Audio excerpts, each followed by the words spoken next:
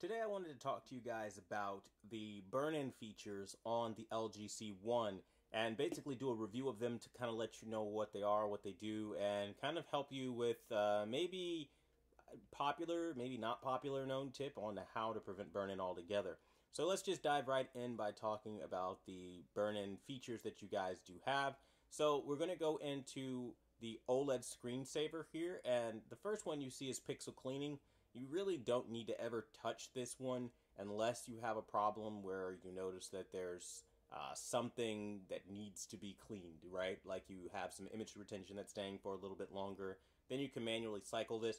This tends to lower the lifespan of OLEDs, so I wouldn't use this every single day or willy-nilly. That's just something you just don't do, especially since most TVs automatically, at least most OLED TVs I should say, do an automatic kind of cleansing cycle for themselves. So when you turn it off, it's pretty automatic. You don't really have to worry about it, so I would not manually do it every single time I'm done watching my OLED.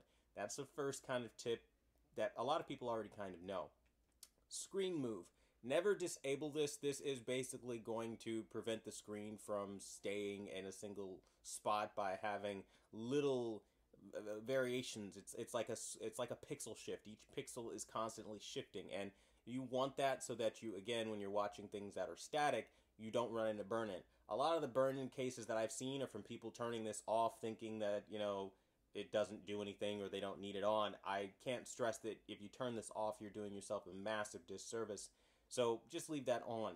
Now, logo luminance adjust is a very wonky one in my personal opinion because I feel like it does what it says, but also not really. So I use logo luminance on low. That's the baseline, and I don't change it from there because when I turn it to high, I don't see any major benefit to going to high versus low. Now, again, I don't really have a way of testing this on a complex level or anything, but I still don't see a major benefit to that. So I don't really use it as often on high as I do low, but turning it on low will be great because, again, it will help lower the luminance of the logos, like, when you're watching the news or, your kids watching TV or something like that, or you're playing video games, whatever the case may be, lowering down the brightness of bright little logo elements. So very important, and all of this stuff will help prevent burn-in, but there is an extra tip that'll, like literally on all of these videos, I rarely ever see anyone talk about. So right below OLED screensaver, you have energy saving, and the best thing you could do is literally going down to screen off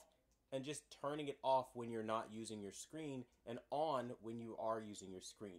So many people neglect this and just straight up don't even use this feature, and I think it's something that also is a massive, massive deal breaker.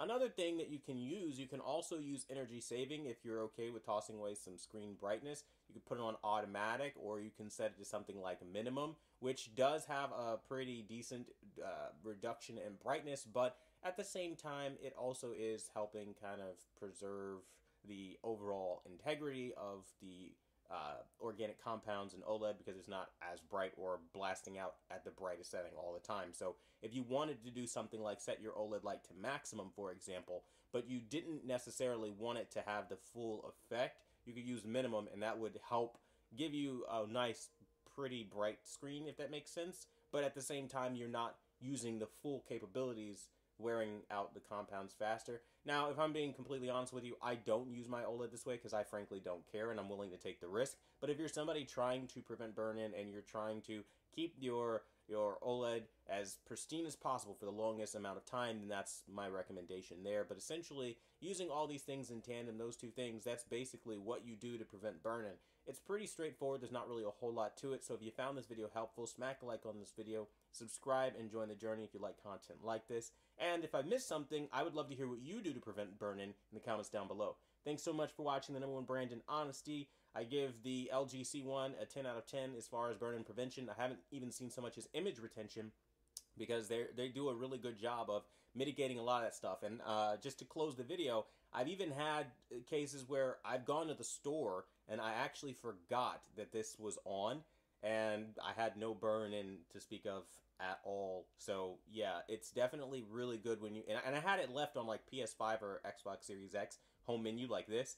I can't remember which, and I walked back in the room and I'm like, oh my god, I did not just do that. So yeah, it's definitely strong. Of course, time will tell. I'll do burn-in tests to confirm this, but I just wanted to kind of do a review of the features and kind of talk about how you prevent it, how you prevent burn-in and things like that on the LG C1. So hopefully this helps you guys out again, and thanks so much for watching the #1 brand in honesty, and until the next video, I'll see you guys later.